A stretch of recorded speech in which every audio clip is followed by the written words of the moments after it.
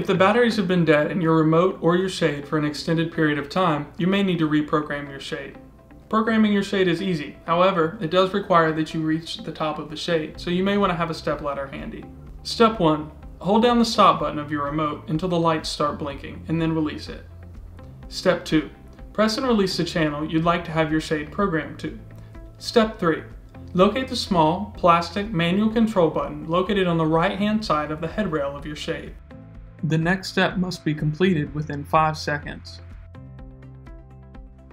Press and hold the manual control button while pressing the open button on the remote, and you'll notice the shade jog to indicate it's been joined to the remote control. If the shade begins to move on its own, quickly press the manual button again to stop it. You've entered limit reset mode, which we'll cover in a later video.